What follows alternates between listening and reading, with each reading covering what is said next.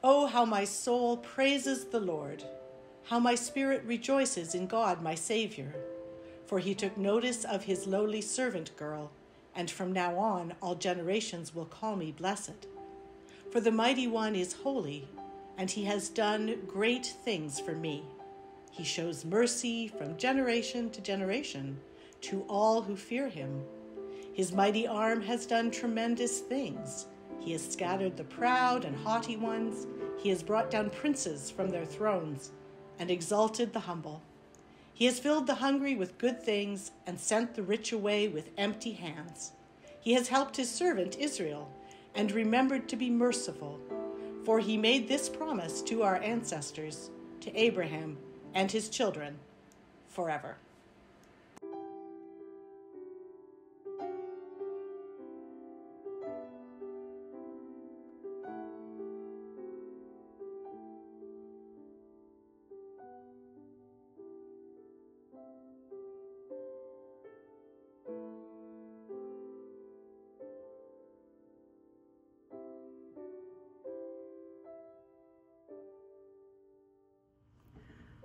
I want to share parts of two poems with you, one by Juliet Fay and one by Maya Angelou. There is joy in being alive, joy in the foibles and ridiculousness of ourselves and others, joy in the millions of unseen movements that make up this living, breathing planet, joy in the fierceness of the human spirit, the resilience of the tiniest plant clinging to life on a windswept rock, joy in being part of this unknowable, incredible whole. Joy in the journey with all its ups and downs. Joy is a freedom. It helps a person to find his or her own liberation. The person who is joyous takes responsibility for the time he or she takes up and the space that he or she occupies. You share it. Some of you have it. You share it. That is what joy is. When you continue to give it away, you will still have so much more of it. I wish you continued joy as we go into 2022. Merry Christmas. Hello, good morning. So what am I joyful for this Advent season? Honestly, I'm joyful for nature and just being able to spend more time outdoors and connecting with people in different ways who have been impacted by the pandemic.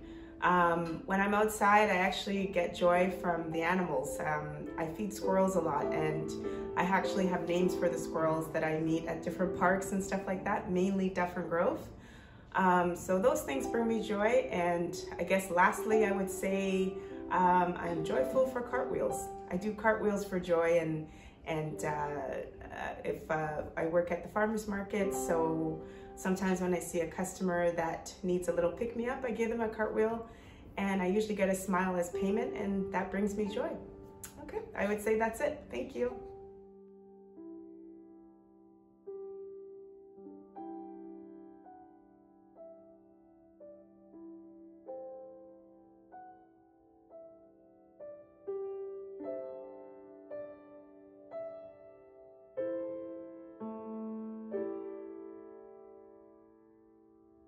Here is a meeting made of hidden joys, of lightnings cloistered in a narrow place. From quiet hearts, the sudden flame of praise, and in the womb, the quickening kick of grace. Two women on the very edge of things, unnoticed and unknown to men of power. But in their flesh, the hidden spirit sings, and in their lives, the buds of blessing flower. And Mary stands with all we call too young, Elizabeth with all called past their prime. They sing today for all the great unsung women who turned eternity to time.